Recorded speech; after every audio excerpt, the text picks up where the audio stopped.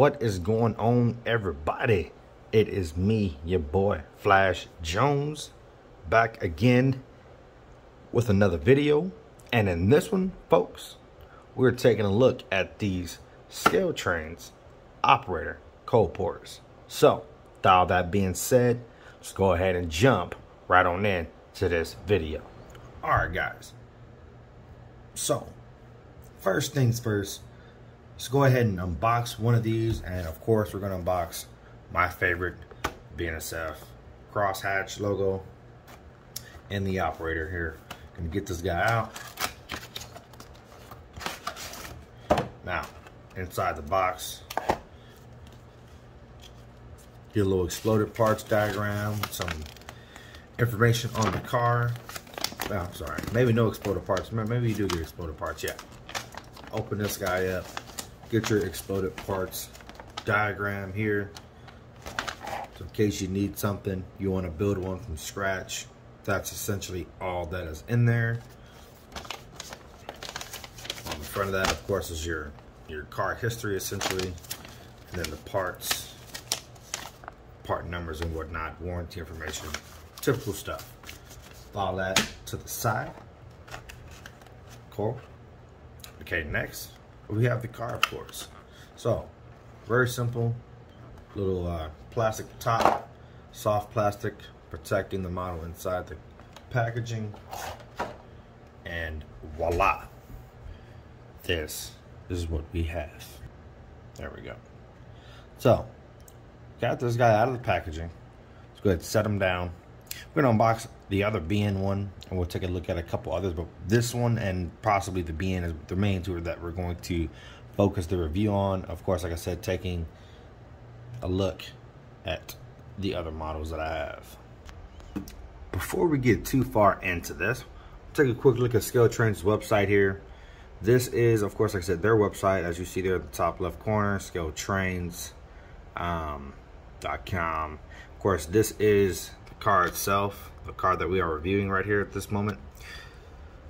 Some of the same information that you saw there on the exploded parts diagram paper that folded out, their pricing. Unfortunately, at the time of this video, which today is the 17th, I'm sorry, the 18th of September. So at this point in time, you're not gonna be able to buy it, at least not this version. I want to say here, where you at? Well, we'll go to that in a second. Look in here, you get some product history. So a lot of what you've seen there on that paper that came with the box, and then some more prototype history there. So real quick, I want to say I looked at one of these here just a second ago and it wasn't stock. Maybe it was this version. Yeah, so as the 18th of September, you can get a handful of them depending on which one you want. Now, you're gonna have to go to the website and look for yourself. We're not gonna spend a whole lot of time here looking at this website. If you want some, you're gonna have to go digging for them or try to find a local hobby shop that's got these. But back to the review. So before we get too far into this, also, I did want to mention that I did pick up the coal load, just only this pack, because whenever I get my layout actually fully functioning and running, we actually will be using real simulated coal. It won't be these types of loads. It'll be an actual load of coal. It'll be filled with some sort of play coal in my hoppers, or in my porters, I should say. And they won't be this just capping of coal to simulate coal. It'll actually be filled with black particles of some nature. We'll find something to load them up with, but it will be filled with some sort of coal. Not just these, but I did buy these just to show what they look like. Okay, folks, so here we are, got our car. Okay, so looking here at the B end, you have your brake wheel, you have your non-ScaleTrains proprietary coupler. This is just the normal coupler that they slap on through the operator series cars. You don't have any grab irons running up the sides of them. You have just one stirrup on either corner of the car, A and the B end. Of course, no grabs running up the sides of the car because, again, this is the operator version. High brake wheel, that is, of course. Of course, there's also, you see here, you have the BNSF 666, is it? No, you have the BNSF 668792. Of course, looking at the face, the side of this car. Some really nice rivet detail, as you guys can hear. Some nice rivet detail lining the side of the car. The car looks really nice. I'm sure you're able to see, but there's a really nice shine. There's a really nice shine that these cars have. Of course, not a whole lot of detail, again, because this is the operator. Looking down here towards the A end of the car, you do have the BNSF crosshatch logo, and we will zoom in a little bit here to get us some better looks at some of the details that are lining here. Alright, so real quick, as you guys can see here, there are no roller bearing caps. So you guys kind of can see the wheel itself moving, the face of that wheel is moving, but these roller bearing caps do not move.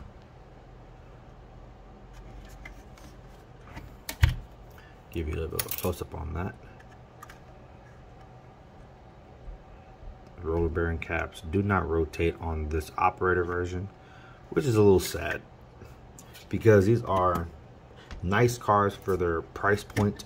Looking here just at the A end, so you have, this is the rotor coupler end, which is always designated on coal cars as whichever end has the most color or a stripe of some kind. You see on the far B end, there's nothing over here to signify that this is the rotary coupler end. Of course, it says it right there, but typically on coal cars, the side that has the most paint or the most color or a stripe or a certain patch will typically be your rotary coupler end. Of course, it also said, but like I said, looking here at the A end, you have more of the BNSF car name and car number.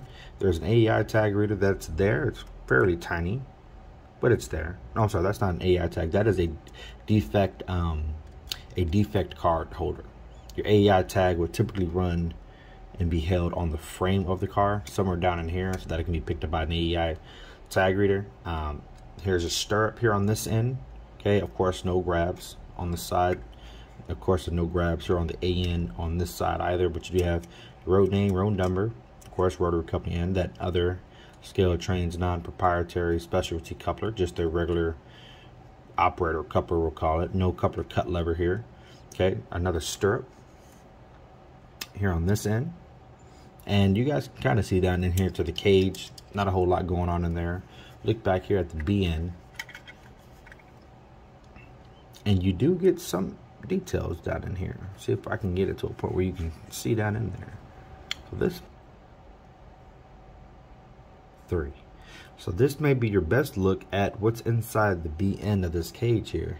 You have your air tank reservoir, and it looks a little dim in there just because it's not getting the most amount of light, but it's not as dark as it appears to be on the camera down here. It actually matches the same brown, reddish oxide brown as the rest of the car. But you do have that air reservoir, your emergency side and your auxiliary air there. You should be able to make out just a little bit there. This little line right about there that's parallel with the car. There's your piston, and there is the brake beam thereafter coming out of that piston. I'll try to see if I can get some photos of it and show it to you.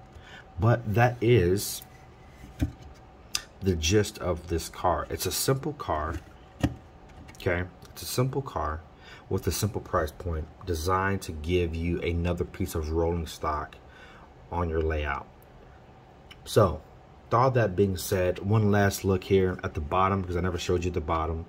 Here is the bottom of the car. Very little to absolutely no detail here on the bottom of the car. No brake rigging details, no air brake pipe detail, nothing of that sort. So guys, before we move on to final thoughts, we're going to take a look at a couple other paint schemes that I did purchase. This is the American Power Company, or American Electric Power. All of the same detail, okay? Only difference is paint scheme. So here's this one. Give it a quick once over.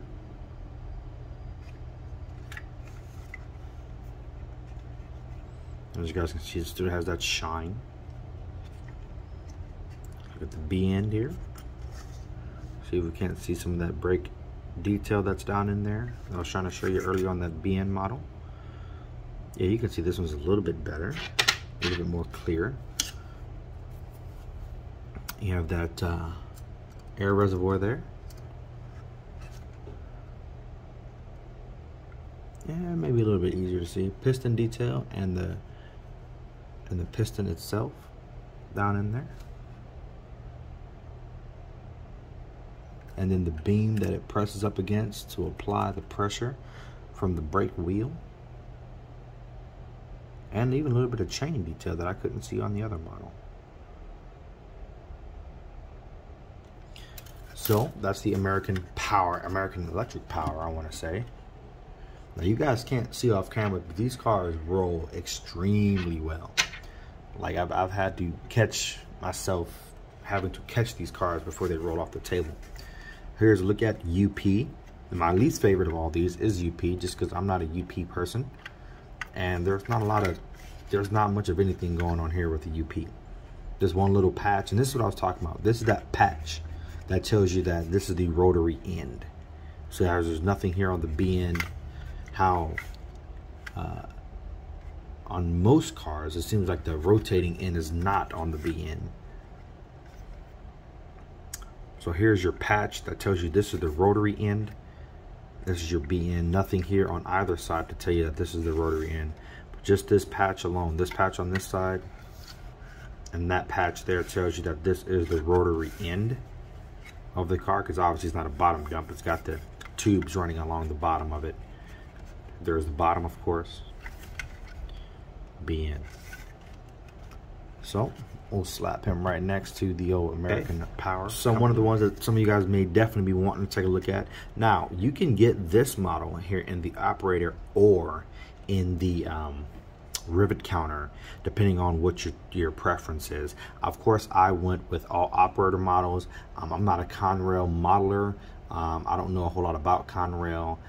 So this is not anything that I'm really going to model. I did pick this up not just for the review, but also because, as all railroads do, they borrow cars from other companies, other railroads, and a lot of times you'll see UP cars running on the BN. You'll see CSX cars and NS cars, even engines and whatnot, running on other railroads, and especially BN. They use a lot of lease power. So this will find itself as a part of a junk train, as we call them, or dogs, or just manifest trains, as if you don't know that term. So this will find itself part of one of the consist of a fleet of manifest cars, tanks, boxes, box cars, and auto racks, even a little bit of those. But this is that Conrail version. As you guys can see here, trucks are very loose. Obviously have to tighten that up here at some point, because that's a lot of wobble. That's about what, 1/8 of an inch at least of wobble on either side on both trucks. I'm sure they are going to have some wobble. They're 20 bucks for these cars, 21 if you get less than 6. And then of course, lastly but not least, the BN. So again, the most paint is on this side. This also has just a bit of a patch right here that tells you that this is the rotary end of the car, which is also the A end of the car, but green and silver with, oh, stirrup on this side is a bit broken to wobbly, a little loose there. So be mindful of that. None of the other ones were like that. Like these ones aren't loose. This one isn't loose on here on this end. So definitely be mindful. I mean, it is all plastic, but you definitely want to still be careful with it. Yeah, see this one, yeah, it's got that lot of freedom in its trucks as well. So they're all going to probably need a little bit of tightening. But here's just a quick once over of this BN version. And like I said, this is one of the few that are remaining still. So if you did want some of these co-porters, this is one of the versions that still remains. So real quick, taking a look at this car with a co-load. Again, this is the symmetrical co-load. The offset looks, it's about more risen on one side and lower. it's higher on one end and it tapers down towards the other end of the car, depending on how you slap it in there. But the symmetrical load is completely level for the most part. It looks pretty doggone level to me. It may taper off just a touch, but it's fairly even on either end here of this car. All right, folks. So, like I said, moving on here to final thoughts. These cars are not the best. They're not the greatest. They don't have fairly any detail except for the minimum mandatory detail, we're gonna call it. But for $21, I don't really know what else you could expect. Now, ScaleTrains could have broken the norm and slapped on at least some roller bearing caps. That would have been a nice little taste, a nice little cherry on top. But they didn't do that. They could have given you better couplers, but they didn't do that either. No brake pipe detail, no coupler cut lever detail, no brake chain detail coming down from the brake wheels going down into that piston. No detail of that sort in any way. But they didn't do that. But yet it's $21 is their price. If you get more than six or more rather, it bumps down, it drops down to $19.99, so 20 bucks. I want to say that I got about 15 of these, give or take.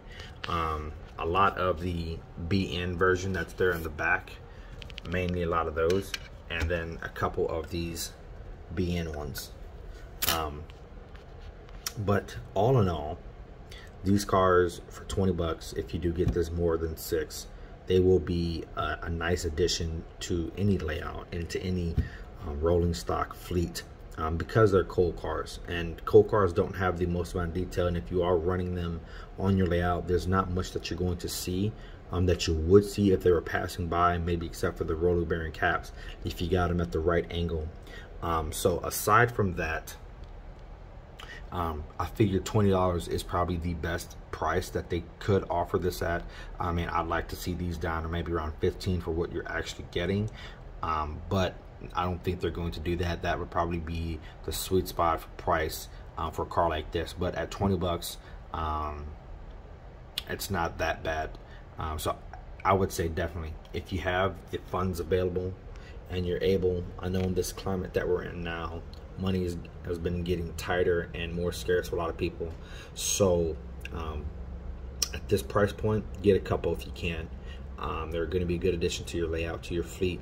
I do like the cars because I don't have really any coal equipment. I have a couple 4 or 5 packs of CSX cars that have been the dominance of the fleet of coal cars that I've had. But outside of that, I don't think I have really much any of them. So one day, whenever they do their second run, I'm probably going to pick up a lot more BN cars, probably get about another 20 to solidify my coal fleet. I'll probably have 1 or 2 coal trains. One is an empty, one is a loaded up coal, and then a bunch of other random cars that will find themselves in junk trains, and so manifest trains or whatever have you.